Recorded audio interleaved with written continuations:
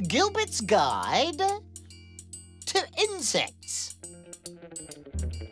So what is an insect, Gilbert, I hear you ask politely? Well, insects have a three-part body: the abdomen, the thorax, and the head, which has compound eyes and a pair of antennae.